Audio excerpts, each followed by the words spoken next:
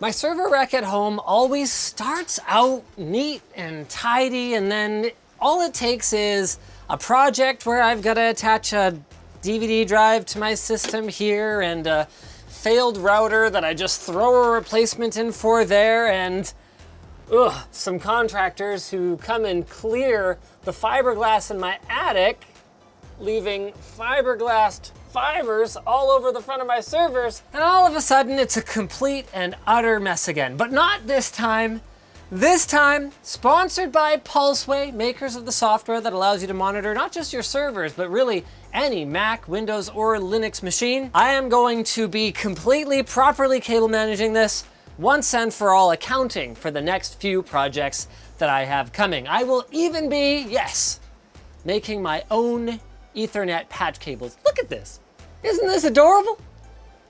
Watch. See? Out goes this. In goes that. Eee.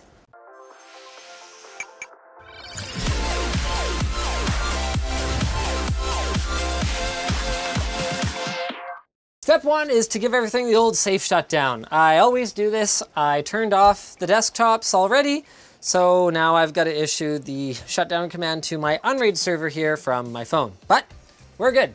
System is powered off. Just as I released that screw, I realized something.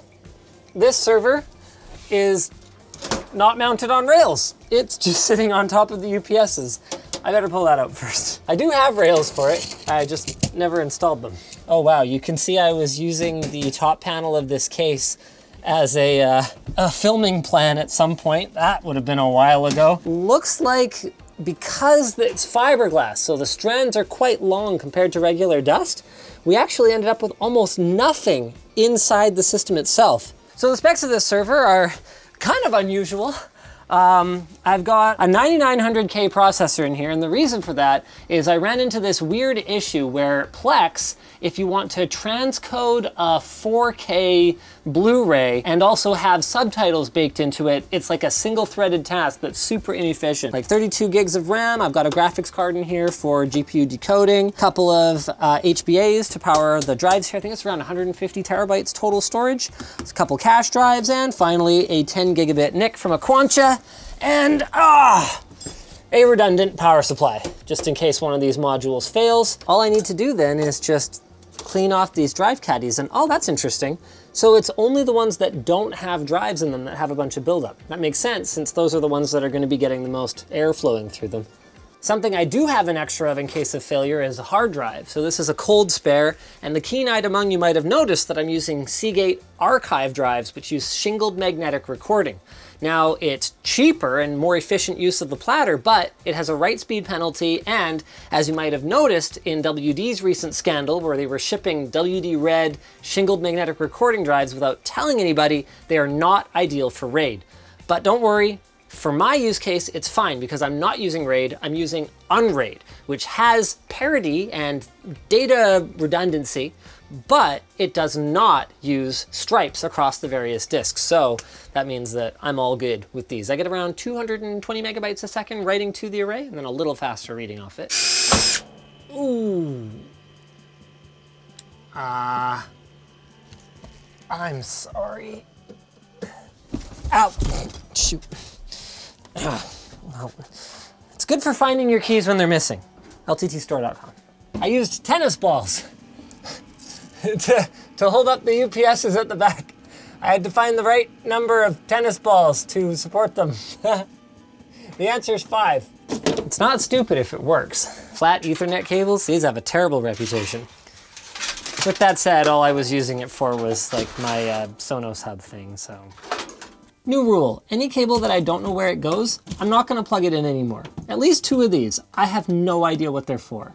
Also, gross, deadbeat. Blech. I'm actually gonna be adding some stuff to the server cabinet. Oof.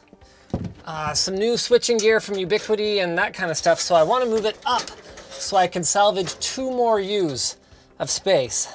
This thing really is awesome. You see you can adjust the length. This is the first connection that I can make here. So we're going into one of the non-power over Ethernet ports because it doesn't have to deliver power to my other switch, obviously. Just the 2 Ubiquiti units, so a router and a switch, and then we've got these 3 U's that we could theoretically move these up into. I'm gonna leave mine on top because I quite frequently end up, well, like plugging optical drives into it and stuff. So that's just gonna stay. Are these cat footprints? For those who are wondering, I'm rocking a 3900X 12-core processor. I've got a Titan RTX over there, and then I've got this weirdo gigabyte, I think it's a 1 terabyte NVMe SSD in the PCI Express slot down here. I'm running some super old 64 gigs DDR4 2666 RAM. Not a great pairing for that processor, I know.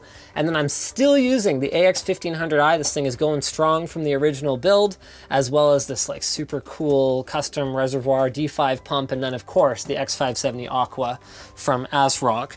It's one of the few motherboards on the AMD side that supports Thunderbolt, which is really nice to have. If you can run a Thunderbolt cable through the wall, use a Thunderbolt dock, you've got 40 gigabit per second of I/O for all your, capture cards and all that kind of stuff that I use over there.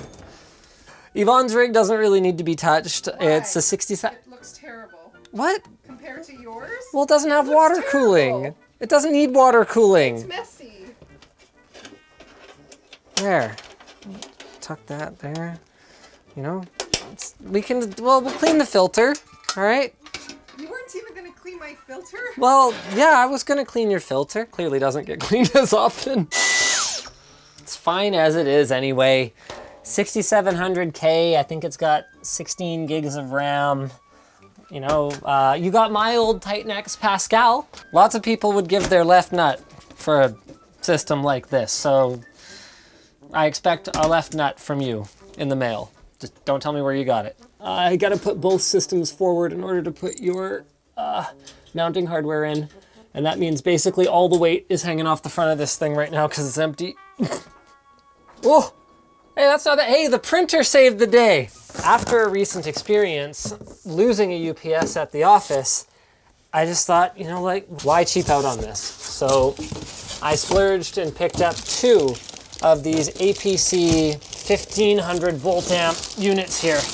When I was mapping out all of my circuits at my house recently, what I realized is that this room and everything in it is on a shared circuit with a whole bunch of other lights and outlets in my house. So what I'm planning to do is have Brian the electrician come up here, and we're gonna put a dedicated circuit in there for that gear. Meaning that it would be nice to have a little bit more capacity, because when that happens, I'd also like to go back to my plan of having the VR gaming rig that's down in the living room actually relocated up here so we can do like a super clean setup down there. All right. That is terrific. No more tennis balls for me. Thanks, APC. Help, I'm stuck under a server. Okay. Oh. Okay. Now I get to attach these systems properly for the first time ever. How fun is that?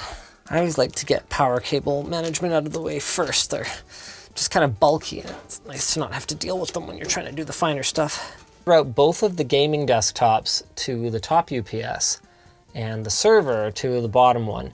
That means that the gaming desktops won't last as long in the event of a power outage, but they're just, quite frankly, not as important. This gives me a lot more time to react and get the server shut down correctly. I know I said I was going to do everything really properly, but if you think about it, hot gluing a power bar to the inside of your server rack isn't really not properly.